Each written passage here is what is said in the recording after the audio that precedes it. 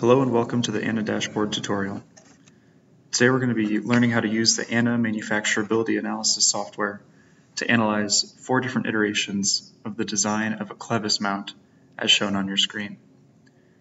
As the part progressed through each iteration, more features were added and the part generally became more complex. So to start, we're going to go ahead and click on the ANA dashboard icon to open the launch screen. On this window we can open an existing project, or we can go ahead and start a new ANA project. We're just going to use the default name here. When we create an ANA project, it's going to create a .ANA file, which is essentially a database which will keep track of all your manufacturability analyses for all the parts that you analyze.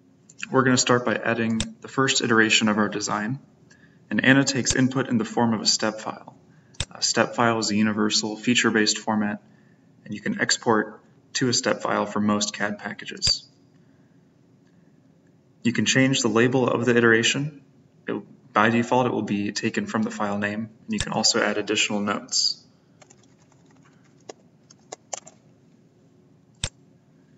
Once you add the design, the software is going to parse the CAD file and prepare it for analysis.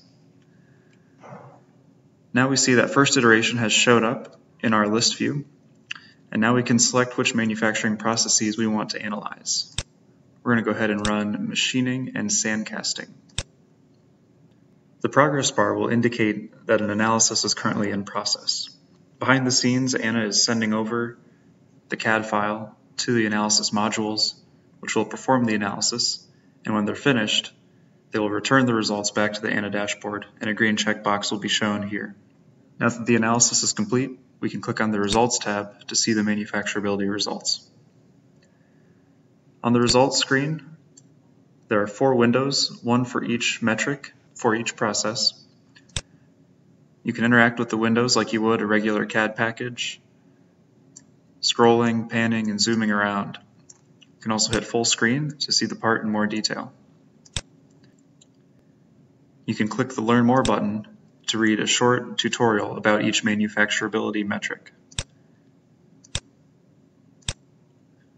You can use the combo box at the top to switch between manufacturing processes. And you'll notice that here the sand casting results are displayed.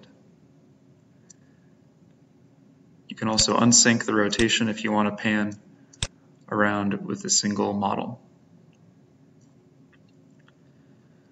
Okay, now let's assume that we've created a few more iterations of the part. We're going to go ahead and add the changes that we've made to the design. I'm going to go ahead and add 3 iterations at once.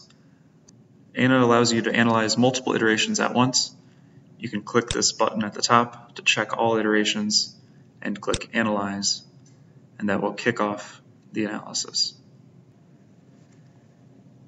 Now that the analysis is complete, we can jump to the results to see the scores.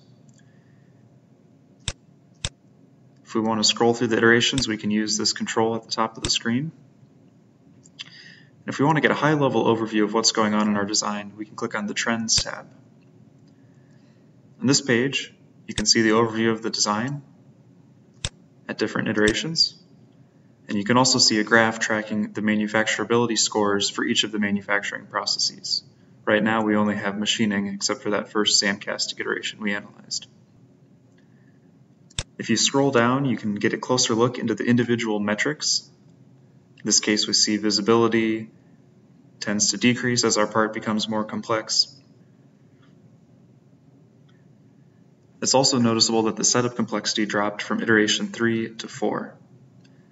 If we want to see exactly what happened in that change, we can click on the Compare tab to directly compare 2 iterations. So I'm going to select the 3rd iteration and the 4th, and a side-by-side metric comparison appears right here. We can click on an individual metric to see the results for that particular metric. And so we see here this 3rd orientation was added when we went from iteration 3 to 4. Further inspection reveals a new feature that was added that's going to require an additional machining setup for traditional 3-axis machining. In this case, you can export a 3D PDF report of the results. Click on File, Export individual module results to create the 3D PDF. We're going to select machining. We want to show this last iteration here When we hit export, it'll prompt us for a save file location.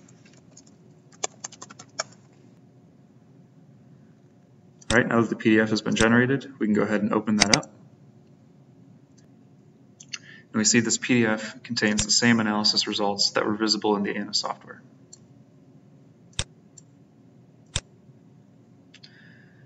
I also want to mention that there's the ability to customize the analysis settings. Some analysis modules take parameters as inputs to the analysis. So for example, in machining, if one of the parameters is the maximum tool length, and if you know that your machine setup has a longer tool or has the capability for a longer tool, you can go ahead and change that number here and update the analysis to customize ANA for your specific machining.